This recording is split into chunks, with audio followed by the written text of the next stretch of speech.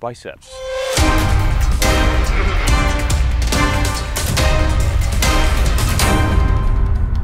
Boom. All right.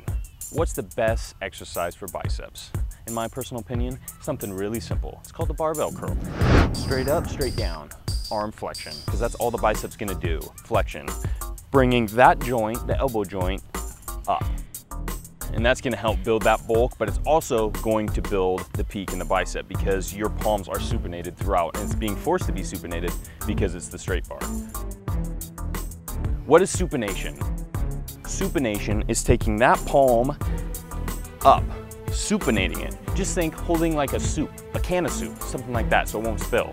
So supinate the palm up, and that's gonna help activate that peak in that bicep, building those guns. Buff dude, this is simple. It's very simple, and that's what you gotta remember. Don't complicate it. Hammer curls. Next time you're in the gym, think hammer time. It's hammer time. Why are these good?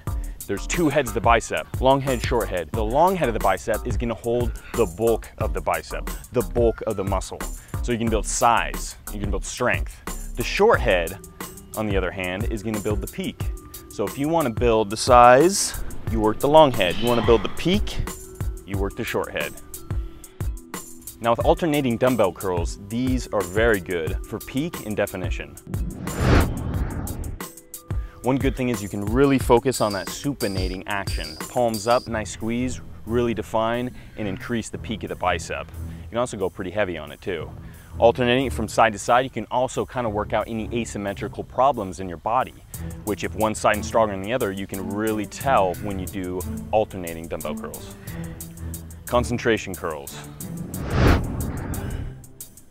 Now, if you want the peak builders of all peak builders and those biceps, these are it. One good thing, it's gonna take that shoulder out of the equation, because one thing that can happen when you're doing a dumbbell curl, barbell curl, or even a hammer curl, is when you're curling up, that front delt is gonna raise and gonna help out the bicep. With the concentration curls, however, it takes that deltoid out of the equation.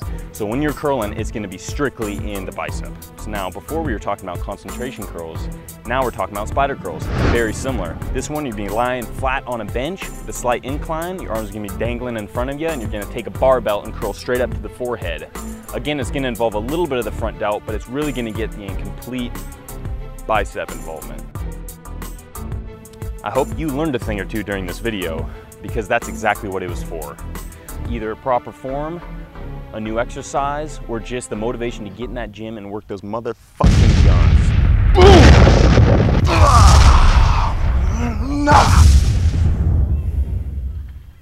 I love you.